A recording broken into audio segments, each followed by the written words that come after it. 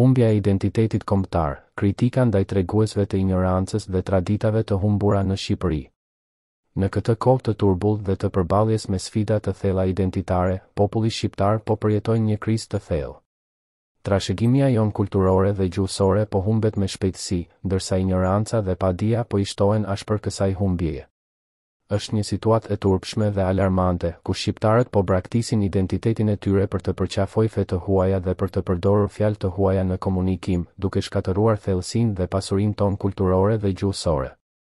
Në vend që të mbrojmë me krenari gjuhën tonë të bukur shqipe dhe traditat tona të lashta, po përqafojmë fe të huaja që na janë sjell nga pushtuesit tanë dhe po i mbajmë ato si fene e paratë tona. Kjo është një tradhti ndaj vetvetes dhe identitetit tonë kombëtar.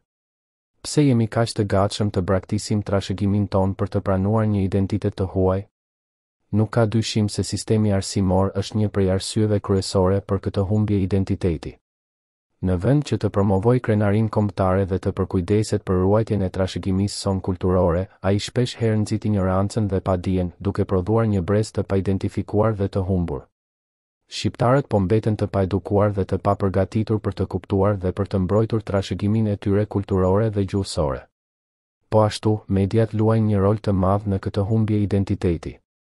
Në vend që të promovojnë vlerat dhe pasurinë tonë kulturore, ato shpesh herë përdorin platformat e tyre për të përhapur imazhe negative dhe stereotipe rreth identitetit tonë kombëtar. Kjo po bën që shqiptarët të ndjejnë turp për identitetin e tyre dhe të braktisin gjuhën dhe traditat e tyre në favor të feve të huaja. Në këtë kontekst, është e rëndësishme të rikthehemi tek rrënjët tona dhe të kultivojmë ndërgjegjen kombëtare.